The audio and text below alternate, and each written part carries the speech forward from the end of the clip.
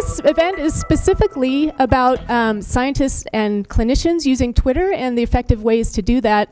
And I'm really thrilled that you're all here and that we have a great turnout. And so hopefully we can get more active Twitter users. And if you're already on Twitter, then our panelists will be ready for tips so that you can use Twitter in different ways.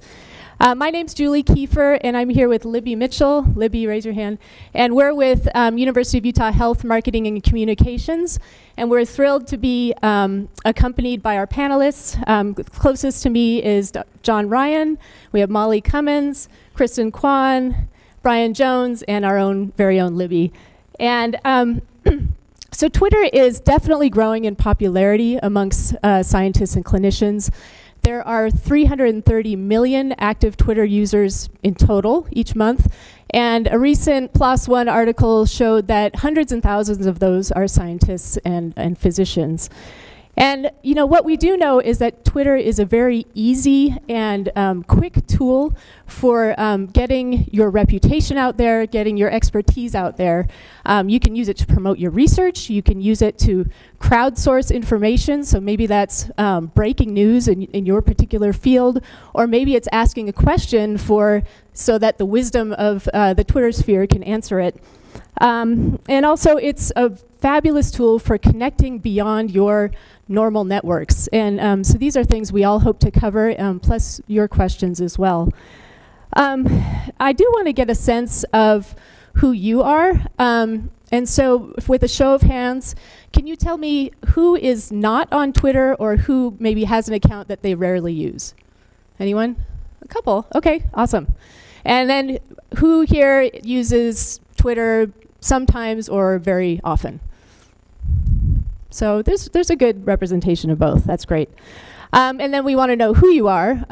Who amongst you are people who do science and research, and you can be students, trainees, postdocs, fellows, faculty, any staff, any of those? Okay, good chunk. And then you may raise your hand more than once. Who are healthcare providers that interact with patients? Couple? Okay. And then finally, but not least, communicators, administrators, and anything else I haven't mentioned. Okay, awesome, fantastic. So I think you know, kind of the point of this this event is to learn from our panelists' experiences. So we're going to focus mostly on that and kind of less on the nuts and bolts of Twitter. But we're happy to answer those questions as well. So please ask them if you have them, and know that Libby Mitchell is always available to coach you one-on-one, or she can come to departmental meetings or group meetings or whatever works best for you. She is here to help get people active on Twitter. So let's start with Libby. Libby, can you give us sort of the baseline, you know, what is Twitter and what are some of the advantages over other types of social media? Can you hear me? Is that good? So Twitter is what's known as a microblogging site. It used to be 140 characters per tweet. It's now 280 characters per tweet. The nice thing about Twitter is that it requires the least amount of personal information. Basically, you just have to have a username, an email, or a phone number to retrieve your password and a password. You can put as little or as much information about yourself on it as you want.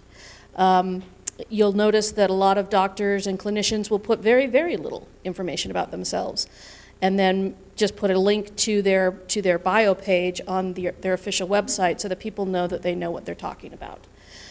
The nice thing about Twitter is that it is extremely searchable, and it's extremely egalitarian in how it works.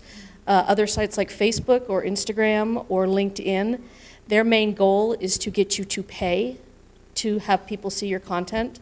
For instance, on our Facebook page, we have over 36,000 followers. A good post that I don't have to put any money behind, that is, I consider viral, is seen by maybe 5% of those followers.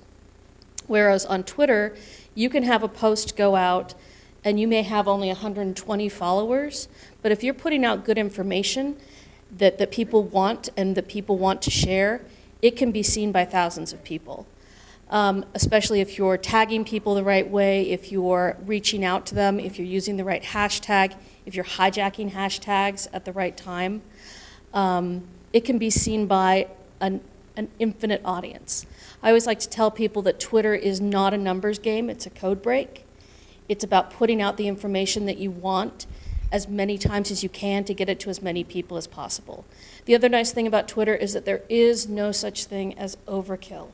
No one is ever going to go to your Twitter page and look down your page. And if they do, they really need to get a hobby. But you can put out, for instance, from the University of Utah Health account, I will put out the exact same article 5 to 10 times a day, just with different headlines, to see how many people are going to see it. You know, because it might be that a mom who's worried about kids' sleep is going to search for something different than somebody who's worried about, you know, getting enough sleep as a college student or a medical, but it's the exact same article. The other nice thing about Twitter is that you really can contact anybody. I mean, how many people are aware of the musical Hamilton? So Lin-Manuel Miranda is on Twitter. He has over 2 million followers. I put up a picture of my kid, and it was character day, and she dressed as Lin-Manuel Miranda because she was made to. So I put the picture on Twitter. I tagged Lin-Manuel Miranda. I didn't think anything of it. And then about 3 hours later, he retweeted it with the words "nailed it." And everything exploded. But things like that can happen. I use an example of Molly's from 2013 during the, it wasn't called the sequester, it was called, when the government shut down. It was the sequester. Oh, it was called the sequester. And she was in, who was the conversation with? Francis Collins. Francis Collins of the NIH. Now that's somebody that Molly probably wouldn't be in a room in, but she was getting responses from. So we can't prove that she got her grant money because of it, but I may infer it in my presentation. But the nice thing about Twitter is that it really does level the playing field. It makes it so an article that you may put in a journal that may be seen by a couple dozen people, all of a sudden has an audience of 330 million possibly. So that's my elevator pitch. I could talk forever, so we'll go on from there. Awesome. So maybe we'll have each of the panelists just simply explain, you know, what do you personally like about Twitter? What do you get out of it? Why do you use it? Start with John Ryan. So I'm John Ryan. I'm a cardiologist, and so I've done a couple of different things over the years. So I kind of started getting into this about 10 years ago. I started a social media platform for New England Journal of Medicine. It was called eCommunities. You never heard of it because none of you signed on, and that didn't go very well. And then a few years later, they came back to me. I don't know why, and they asked me to set up another one, and it was called Cardio Exchange. And that one actually did go well, and we ended up getting a lot of traction in terms of cardiology.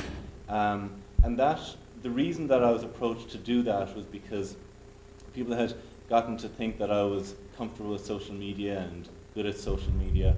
And then ultimately that's kind of transformed into doing the social media for the American Heart Association journals. So the reason that I got involved in it was because of the helping to promote science. So I was getting a little bitter and twisted that people would, you know, talk about science without actually a lot of inside information or a lot of insight. And they criticize science, or people would come out and we've all seen this, right, in terms of promoting different ways of approaching medicine, which aren't based on evidence. And I felt that we as scientists we didn't really enter that landscape very early, and I think we fell behind. So that's why we got involved to try and change that, and ultimately to try and give science a voice within cardiovascular science, cardiology science at least, on social media. And I think it's gone well. We set up the Circulation social media feed in 2013 when I moved out here. That was the first cardiology journal to have a social media presence. Now all the cardiology journals do. And we actually did a clinical trial, which I want to share with you. So we did a clinical trial using social media. I don't know if you've come across this. So we took every paper in circulation for 2 years and we randomized it. And we randomized it to social media posting or to no social media posting, and to see the effect of the impact of these papers. And we found the results still blow me away. We found that the social media posting had no impact on the number of people reading papers. That the number, because people don't read papers. That we would put it out and there would be 300 people would read paper. But what it did have a huge impact on was the number of people talking about papers. And the difference was just logarithmic differently. So 300 people would read a paper and there would be over 1 million impressions about a paper. And this was, we were going to, if you clicked on the abstract, that's what we defined as reading the paper. So all these people were discussing the papers without actually reading it, and which is fascinating, but at the same time it did broaden the reach of the papers, and then broaden the reach of the science. And you could see people were having like really deep discussion about the paper, and I was like, holy moly, only 300 people have read it, But it's just all these opinions. But again, it kind of spoke to the fact that having it out there will increase how many people see science, kind of to Libby's point. I mean, we were starting off, we were a very small journal, or at least very small Twitter presence with our journal when we started, and we ended up reaching several million with our papers. Awesome. Molly, let's move to you. So my initial engagement with Twitter was really just out of curiosity. I'm an informaticist and I cannot resist a new piece of software or social media. You have to try it out. But I had two very compelling experiences early on that kept me engaged. One was the experience Libby mentioned. I had an exchange with Francis Collins at the time of the sequester in relation to some delays we'd been experiencing on receiving the notice of award for a T32 training grant. And after that exchange with him, we received our notice of award the next day. So compelling. And then, and then I had an incidental experience. So I'm at a county library with a preschool-aged child, and we're checking out books. And the book that my daughter pulls off the shelf is Barbie, I Want to Be a Computer Scientist. And I flip open the book, thrilled that there's a Barbie book about computer science. And it's appalling, sexist, Oh, really? horrible. My jaw was on the floor. I couldn't resist, pull out the phone. I snapped a photo of one very terrible page. And I tagged STEM Women, which is a big group on Twitter, women in science, technology, engineering, math. And they retweeted it. There was some modest activity around it, and I rapidly forgot about it, really, until a month later when a colleague of mine posted on social media a revamped version of that book. Same images, digital, with a completely different script, written by a computer science student at Georgia Tech. I was taken back and traced it, and apparently when I tagged STEM Women and it was retweeted, I didn't see that how it was growing, because bloggers picked up on it, and what they do is they want to create their own original content around it. So they got a hold of copies of this book, wrote their own original content, and then that then exploded from there and led to this snapshot from a library book going viral. So those were compelling. But later on, I became more concerned with promoting science and the work of scientists. And I heard John speak at a meeting here on campus down at the Marriott Library at one point. So when I became interested in using it to promote science for journals, for our faculty here at the College of Nursing, I actually went to talk with John, and he coached me on some of the processes that they use, and I've developed some of my own that allow me to promote the work of the College of Nursing faculty with the time that I have to engage on Twitter, and I think it's been very powerful, and there's a lot more that we could be doing with it, and look forward to doing that together with the faculty here. Go for it, Kristen. Hi, I'm Kristen Kwan. I'm in the Department of Human Genetics. And I started my Twitter account for probably a slightly different reason than many of you did. I started mostly out of curiosity about 7 or 8 years ago. And outside of science, I'm a really huge football fan. And so my Twitter handle is actually, it's up there, it's Block in the Back. And it's a nod to a college football blog that I used to write about 20 years ago. So I realized, and I think one aspect of Twitter that maybe we can discuss a little more that's really fantastic is that it's really quite real-time nature, right? And so it's really great for following things like sporting events, because if you're following something, you can tweet something about something that's just happened, and there are a whole community of people who might be watching the same event. And so I got onto this mostly, initially at least, and my involvement with Twitter has evolved over the years. But initially, it was really to follow football and to follow college football because I was trying to figure out what was happening in a number of different areas. And from that, I was able to really, I found a community of football fans who are like me, and we actually have met in real life, and they're my friends in real life. And I think one thing that I like to say is that, like Libby was saying, it really kind of evens the playing field. And so I've been in contact with people from sports media and coaches and players, and so it's been really fun.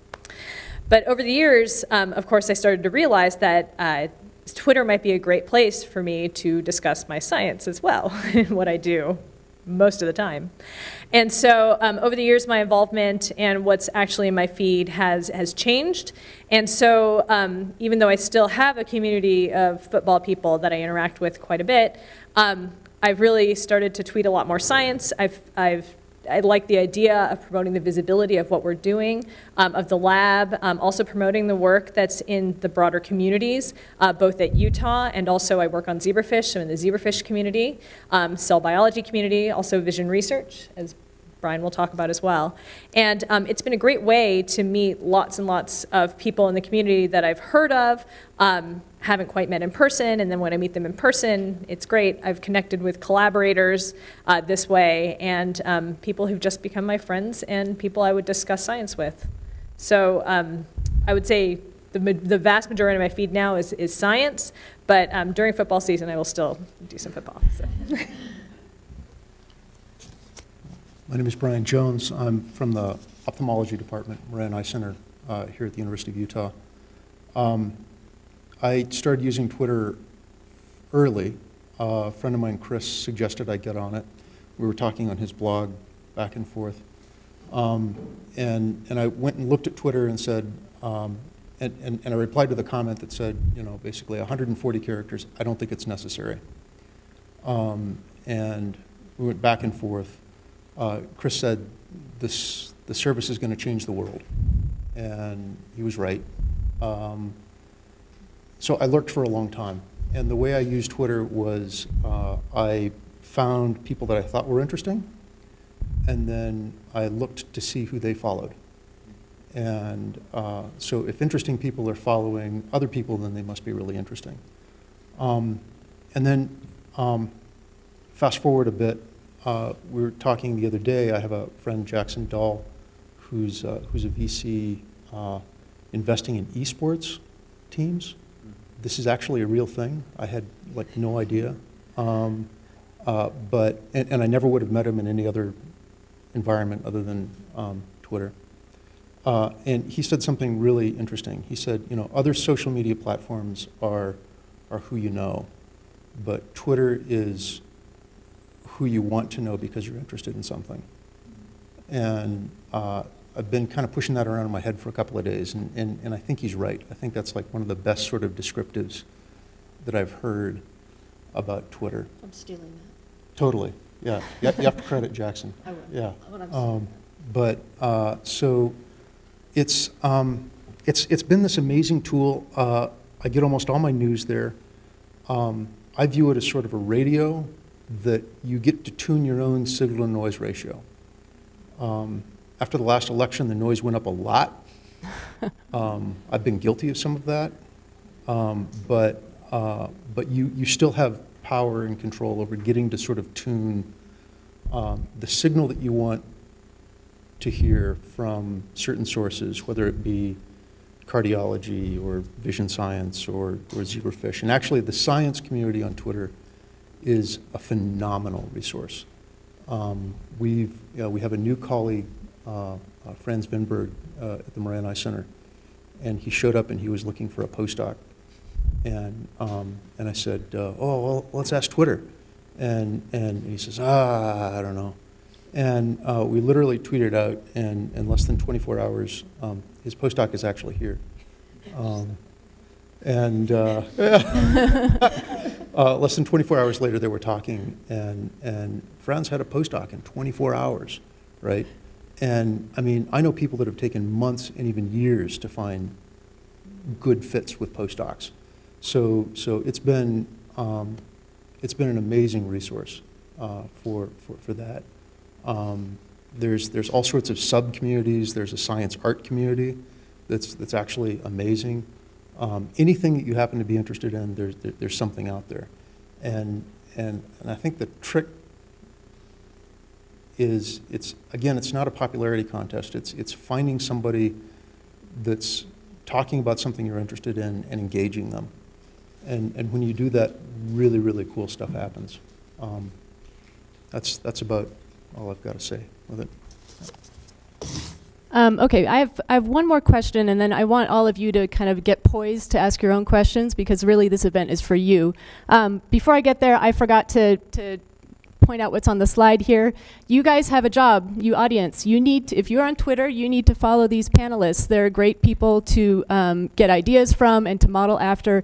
And one reason, they're smiling shyly.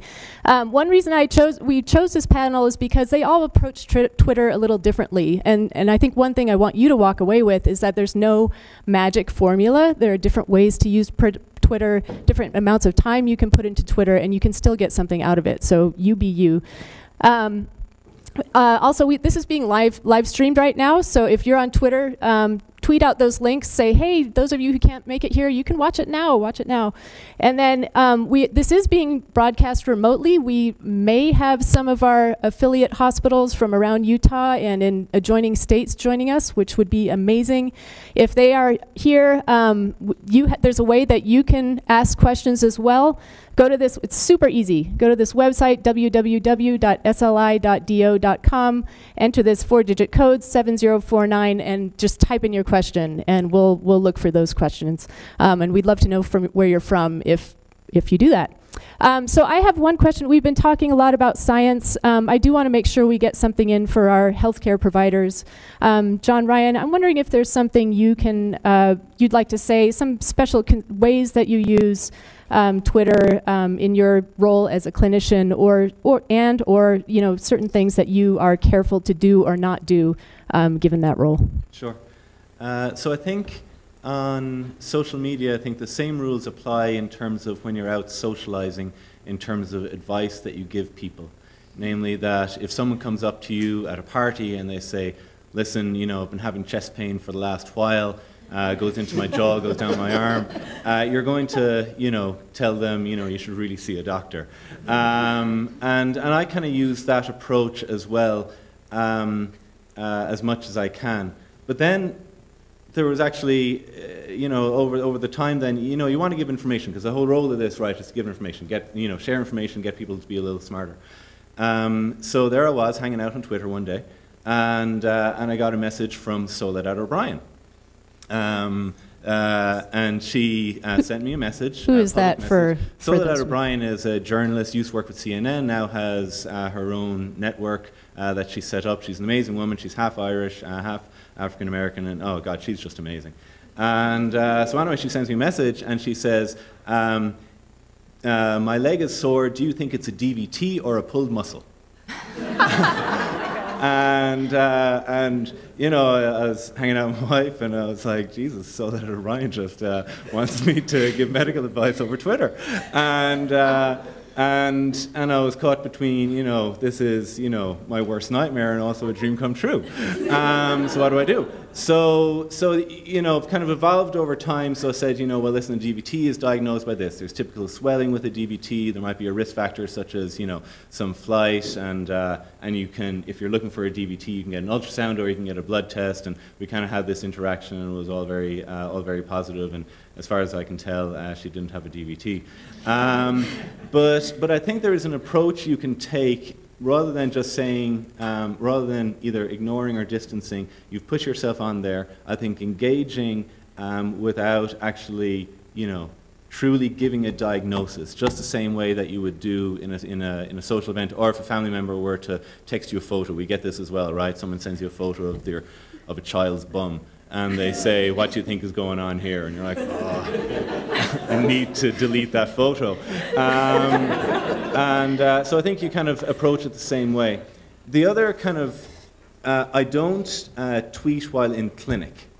That may sound intuitive, but you know, sometimes you're in clinic and you're twiddling your thumbs and there's a little downtime and you see, you know, some sports events and you decide to say, oh, you know, great, this is great news, Tipperary have just won. And then, because your patients are outside, and if you are half an hour behind through no fault of your own, now you're half an hour behind because you're sending out tweets. So I don't tweet while in clinic. Yeah, so we can leave it at that for now. Awesome. Hey, we did get a few questions remotely through Slido, so use it if you haven't. And so I want to reward that person and ask this question to the panelists. What are some of the favorite accounts that you follow, and why? Anyone? Somebody? I follow Libby. Yeah, I follow Libby. I follow Brian. I follow Brian too. Yeah, I follow everybody. Okay, there's a lot of inside, yeah. Jen Gunter, Dr. Jen Gunter, in case you want some really good, kind of snarky medical advice. University of Utah Health, U of U Health. You all should be following that. Utah also. Utah, yes. I think the University of Utah Health, I'm not just saying this because you're here, Libby, but I think it really gives you an idea as to what's going on locally. Because the emphasis oftentimes can be, oh, you can find out what's going on internationally, you can find out what's going on news. But we're such a big campus that sometimes you don't realize what's going on locally and what the great things people are doing. So I do think that the University of Utah Health, actually, I think you guys have done a good job tapping into that. Well, we also, if anyone's interested, you can just tweet at me or you can email me. We actually have a list of every provider and every person who works for U of U Health and a good swath of Utah. We have a list of everybody's Twitter accounts, so you can follow everybody.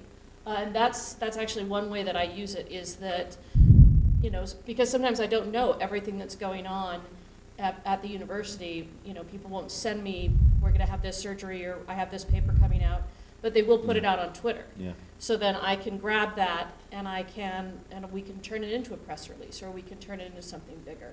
We also do have a couple doctors that kind of use Twitter as a public relations feed. They'll put stuff out and they'll tag members of the media when they feel like there's a story that's necessary or that they want covered, and then, you know, our office will get phone calls saying, I saw this on Twitter and yeah, I want to do a story on it. I think it's also important to realize that Twitter is completely transparent in a lot of ways, unless there's a private account.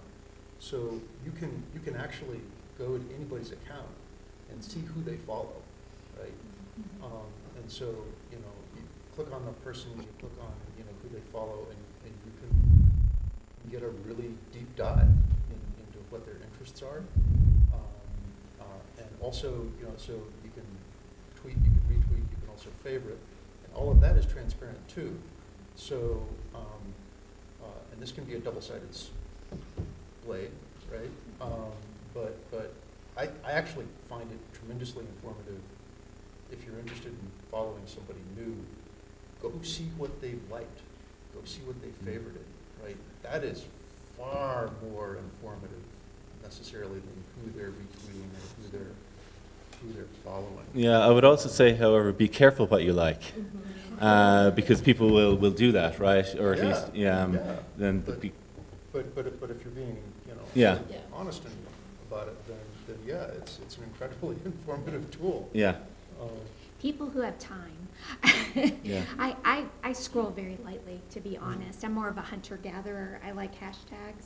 I go and find information on topics that I want to see what's out on Twitter. I think you brought up something that a friend of yours said on Twitter the other day, or this person, that VC person? Oh, yeah, Did that you, was Jackson. so Yeah. you retweeted that, right? I I think I believe went so. into Yeah, that yeah, yeah. conversation, Yeah. and I think the statement right before that, I think, really resonated with me, because I think it was something along the lines of Twitter is a forum where you can figure out pretty quickly the groups of people you want to be interacting with. Right. And I thought that was really true. You can go and do these kinds of dives and figure out where you want to be and who you want to be interacting with and what you want to see. Right. And that's, Twitter's a tool. It's a powerful tool. And powerful tools can be used for good and bad, right? So with that caveat. Yeah. But it's so in answer to answer the person's question, I would literally just go and see who people follow, and then you can get, if you're interested, you can do a really deep dive into which accounts we follow. I'd love to open the questions to the audience. Who has a question? Susan, there's someone behind you. Oh, and follow Ben Winslow. Seriously, if you want to know what's going on in Utah, follow Ben Winslow. Especially during the legislative Yes. session. Yeah. Yes. Yes.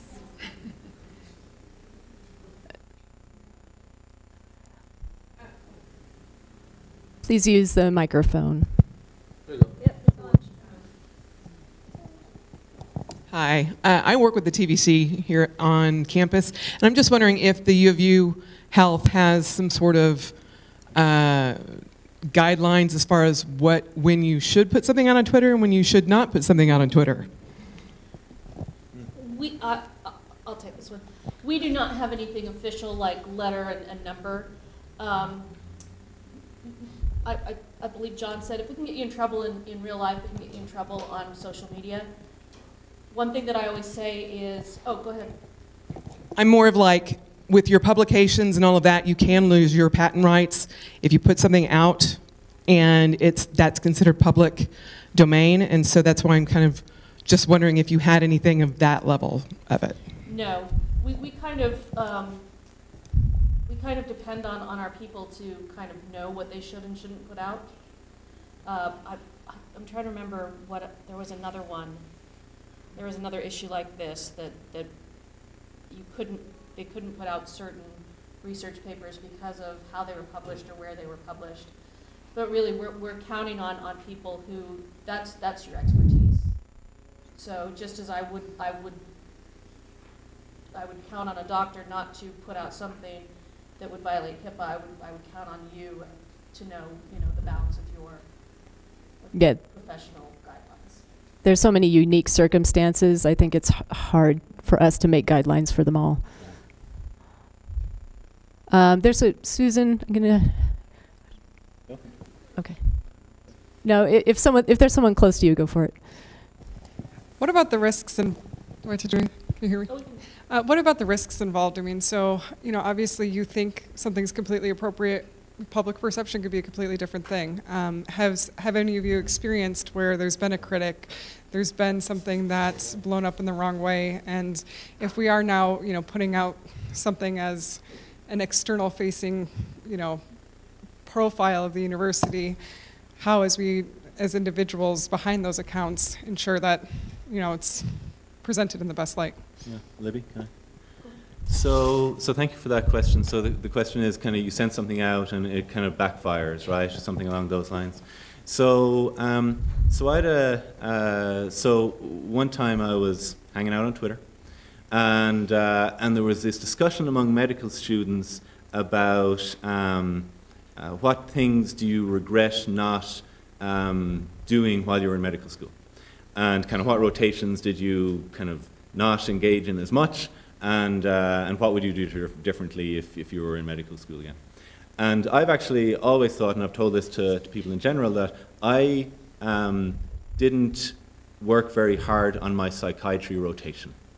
It was a 6-week rotation, And as we say in Ireland, it was a DOS. You turn up at 10, you leave at 12, and it was very, it wasn't a very intense rotation. And I've actually always regretted it because I never got that opportunity again.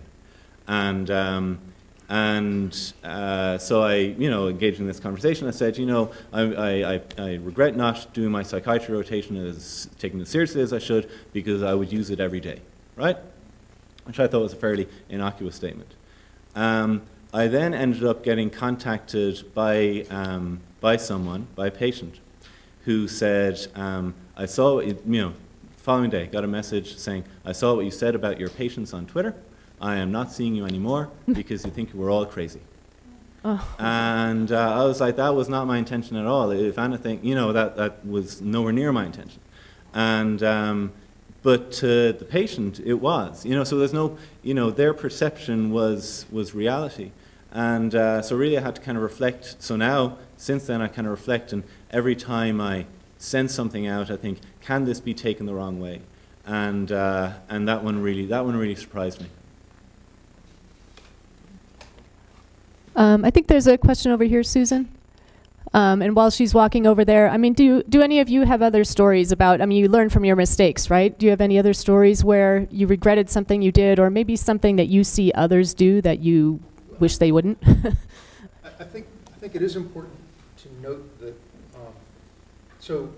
my PhD mentor, Robert Mark, has this policy that he never says anything that can't be repeated in public. And that's a good policy for Twitter. He's also on Twitter. But, and while we're representatives of the University of Utah, we're not spokespeople for the University of Utah, but we still, in a sense, represent the community. We're part of the community. And the things that you say can have impact. So my chairman and I were in Australia recently talking with a potential donor.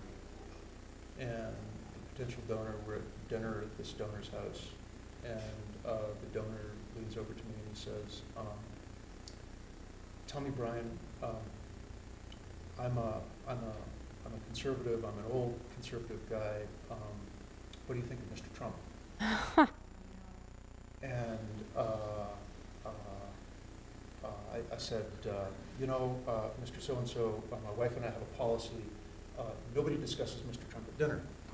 And everybody at the table, very well played, very well played. And I thought I was off the hook. And he leans over and he says, no, really, tell me, what is your opinion of Mr. Trump? And I look across the table at my chairman, just like, nothing, and I'm begging somebody to, spill a glass of wine, cough uncontrollably. And so I had to respond. And of course I was going to be honest, but if I wasn't honest, and he did his due diligence, I have said what I've said on Twitter. And so there are potential risks and downsides. But I think if you have the policy that, if you stand behind what you say and you can justify it, then I think you're probably safe. Okay, let's go to the question up there. Thanks very much. So I work with John in cardiology. My question is, in our field, electrophysiology is very technical, and I found Twitter very helpful because people will trade cases, images, highly technical images that you wouldn't be able to recognize the patient at all, except that if you were the patient that day, you might say, oh, so-and-so did 2 cases that day, I might, that might be my image. I have another partner that, had the patient sign a release just to show an x-ray on Twitter, even though there's no way I would know who that patient is. The question is, from university policy and from experience, obviously HIPAA is HIPAA, and it's easy not to release HIPAA information, but there, at least in our field, is probably a rather gray area in terms of how one could figure out that their image was on Twitter, whether it's temporally related or that sort of thing. Does university, in our consent forms, have some sort of language about image and video being captured as part of the procedure? But the question is, does university have a policy, and what's you guys' thoughts on that? So I don't ask for advice on Twitter because I feel like if the patient really wanted to, they could potentially figure out that I was talking about them. I always say that if you think you need a release form, you probably need a release form. You'd be surprised at the things that people have been able to identify. That said, when it comes to cases, I would never, if it really is non-identifiable of a patient, I just wouldn't send it out on the same day. Yeah. Just as I always say, like for instance, I would never ask anyone to tweet during surgery. Their phone would get dirty. Save stuff for later, so that it's distance as far as possible.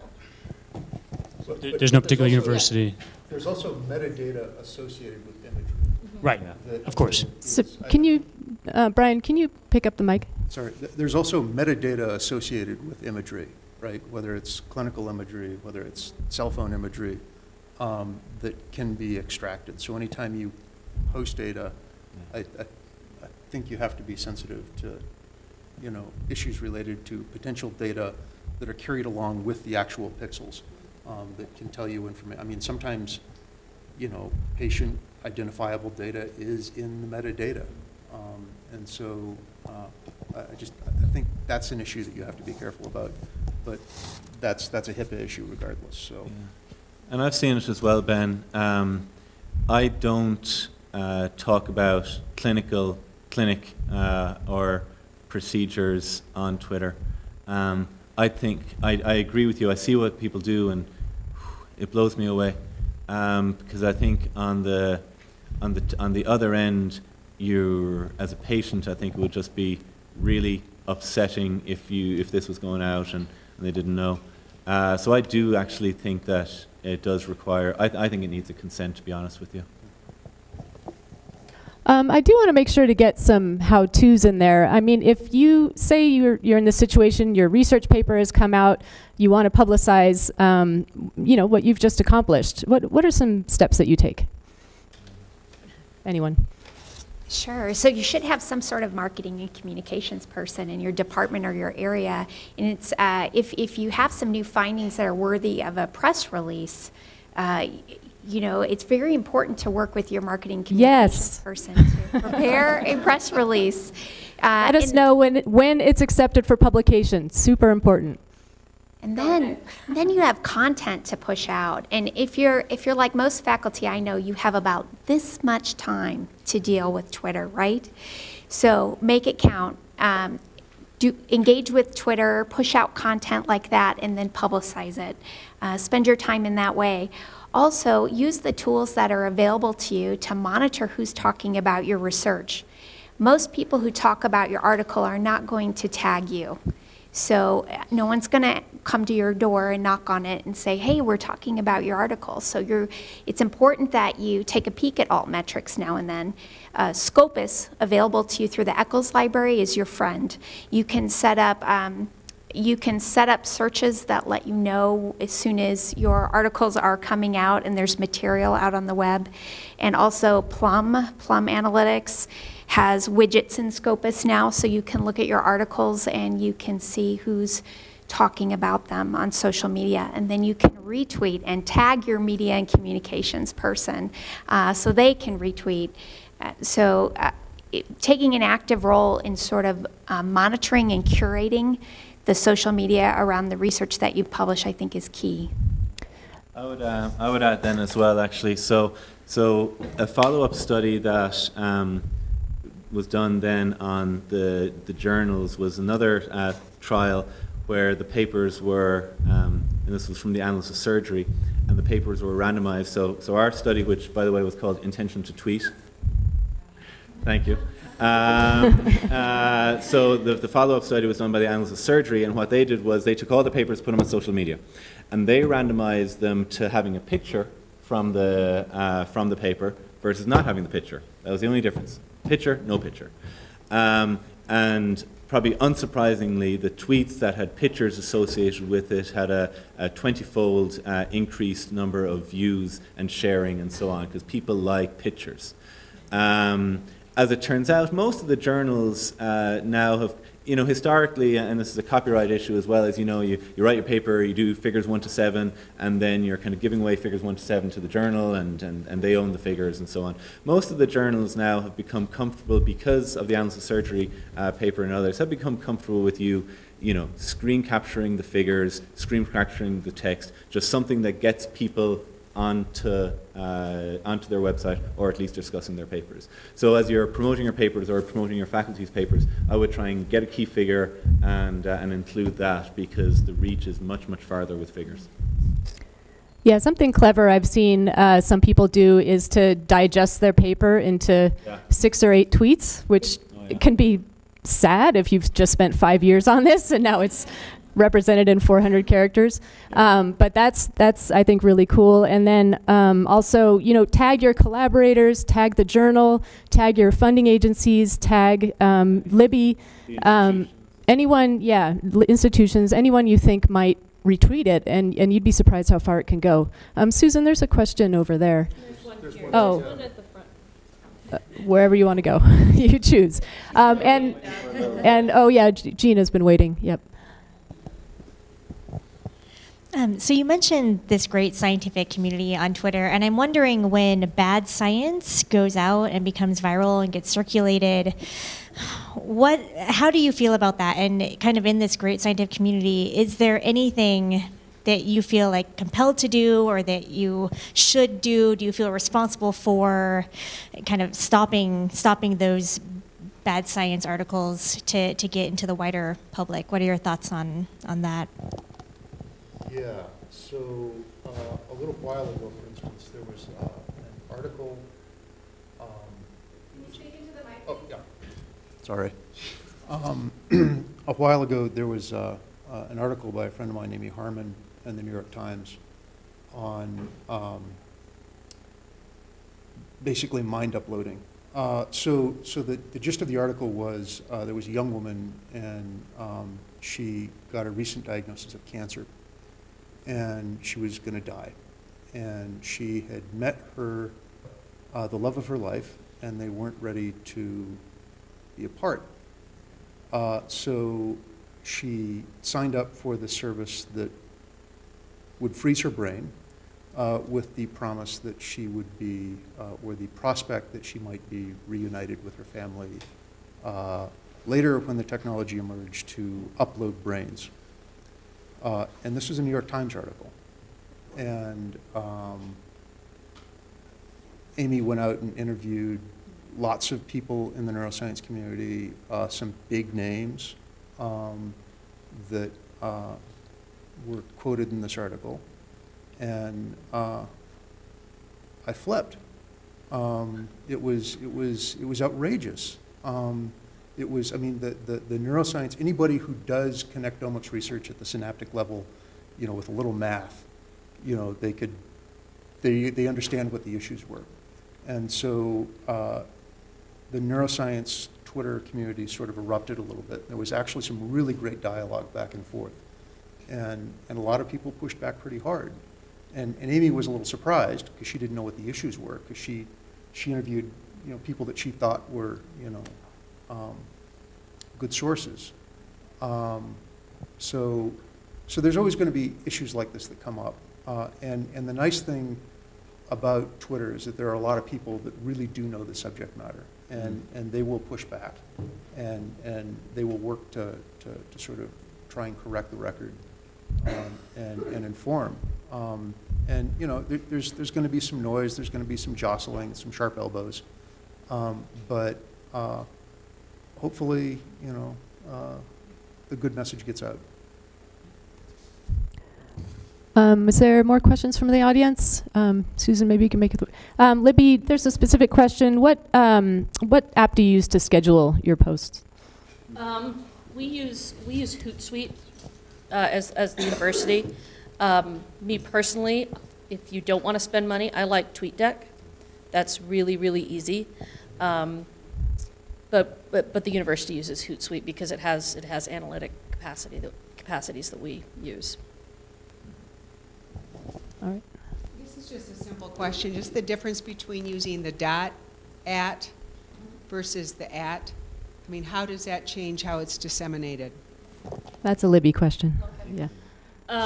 So think of Twitter as a sentence. So if you're doing just the @ it's only going to the person that you're responding to. So it'll only be seen by people that follow both of you. But if you do a period first, that's the first symbol that Twitter reads, so it reads it as an individual tweet. So it'll be seen by all of your followers, not just by the people that follow both of you. All of my followers, not all the person who I'm adding. So the starting with an @ is based on an old Twitter algorithm that if you start with an @ they read it as a reply. So they think it's a reply just to that person. It's publicly viewable if you go to that person. If you go to your page, if we go to Dr. Cipriano's page, they can see it, but it won't come up on people's feed. So when you, for example, a paper comes out and you want to tag U of U Health, doing a dot at U of U Health will then turn up on everyone's feed. Whereas if you just did at U of U Health, the only person who would really see it would be U of U Health, or if they went to your feed specifically. So it goes, if I do dot at U of U Health, it goes to all of U of U Health? No, No, all it goes of to all of your followers. All of Okay. your followers, yeah. They changed that. They changed that rule. You don't need to put the dot anymore in front of the ad mentions. Really? Yeah. I thought the mechanics were different depending on if you actually hit just the reply button. I think if you hit the reply button, everyone sees it now. But if you hit I'll have to look at that because I wasn't. Yeah, just Google it. Oh. They changed it about 2 years ago. 2 years ago. Uh-oh. What about time commitment? How much time do you spend on it? And what's a good way to get started on Twitter? Anyone in the panel? I think there's no right answer for how much time to spend on Twitter. I actually probably spend not very much time at all on Twitter. I probably check in the evening. I get notifications, so I might check in the middle of the day if I get a notification that a bunch of people are seeing something that seems like it might be important. So I think there's no right answer. I think you need to spend the amount of time on Twitter that you feel comfortable with. I know people who are on Twitter pretty much 24 hours a day. I am not comfortable doing that. I don't feel like I have the space in my brain to do that. To get started, I think Brian used the word lurk, and I think it's a really great idea to just get out there and just start watching. You don't have to say anything at first. You can just start watching. It's a very kind of easy, it's an easy way to just start to look and see what you might be interested in seeing. And once you start to feel comfortable, that's when you can start conversing with people. But. So Libby, I think you do have sort of a minimum recommendation, is that right? I would say that if you really want to have a presence and you want to, be out there, I would say you need to tweet at least 3 to 5 times a week. That's kind of how I tell people to get started. You can schedule those. I do spend a lot of time on Twitter, and I would honestly say that to set up everything for a week for University of Utah Health, it takes me maybe a half an hour to 45 minutes. So like if I'm going on vacation and I need to set up tweets for a week ahead, that's how long it takes me. That said, you can fall down a rabbit hole and you can be on Twitter all day. But to really get started, I would say 3 to 5 times. Also remember that this is social media, so you need to be social. Don't just send out tweets with links. Retweet other people's stuff, reply to it, have conversations. It is really important. Also, be you. While you're putting out science, also have a personality. That's what people like. That's what people want to see. For instance, tweets from the University of Utah, because it's just a you, are usually seen a lot less than the exact same tweet sent out by a person. Because, people like to interact with people, not yous. Yeah. And then similarly with your profile, your photo should be a person, hopefully you. But having either a symbol or something along those lines, people don't trust that as much, and so won't engage with it. There's also some subtle things about timing as well, Libby, right? I mean, Friday afternoon, Friday night, Saturday, there is, in particular Friday, there's not a whole lot of action going on. Sunday is kind of your Sunday, in particular Sunday night football time is kind of your big, there's a lot of people online then, a lot of blog posts go out then. Monday is kind of slow because people are working. Tuesday afternoon starts picking up because people are tired of working. So there's kind of a timing thing you got to pay attention. But if you put something out 6 o'clock on a Friday, it'll get lost. Any other? Become the master of good enough, right? Use a microphone, please. Actually, when faculty tell me, how much do I need to be doing on Twitter, I say, don't do too much. I'm very concerned about how our attention is being scattered by social media. And personally, I don't even have these apps on my phone. So I block specific times during the week where I intentionally engage with Twitter. And it is engagement as well as content generation. And those are the times I have set aside. And then I try to intentionally shut off social media in between, which is probably counterculture on this panel. Our time is about up. I do want to ask about tweeting at meetings because it seems like that's a really easy way to get started. I don't know what you think. Does anyone want to talk about tweeting at national meetings, professional meetings? I don't. I've done it a little bit. I think at meetings, one of the things that I've liked doing with Twitter is using it to promote junior scientists, graduate students, and postdocs. And helping get their names out there. It's a really low-cost way of really helping your students and trainees get name recognition.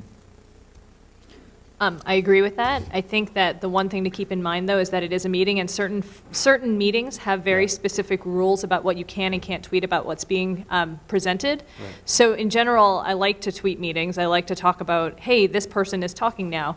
But often, I will only mention something very general having to do with the title, which is often a public thing as the title of the talk, and I won't go into any data, and certainly no pictures of data at all. And so, again, I like the idea of promoting, just the idea of the kinds of science that are being discussed, especially, we're trying to promote visibility of the different scientific communities at the university or in, like I said, zebrafish or vision science. And so that's a great way to do it. It's really fun. They're often hashtags, and then people get together and talk about how they're all tweeting the meeting. And I think it's a great way to promote visibility in a very public way. But again, like for some conferences, for example, I think Gordon conferences have a very, very strict rule about not tweeting. So I would just add that it's gotten easier not to go to meetings because of Twitter. And you can really kind of follow along with the data that is coming out and breaking clinical trials and so on. Hey, so we are out of time. There is a lot of questions on Slido that we did not get to. So feel free to email Libby or tweet at Libby, libby.mitchell@hsc.utah.edu. Also, if we also didn't cover a lot of basics about how to use hashtags, how to use @ symbols and things like that. So Libby is also your resource for those questions. She's going to stay here, and some of our panelists may have time to do that as well. If you have additional questions, please come to the front. And thank you very much for coming. And I would love to hear your ideas for other sessions like this that could be useful to you. So thanks very much. Thank you.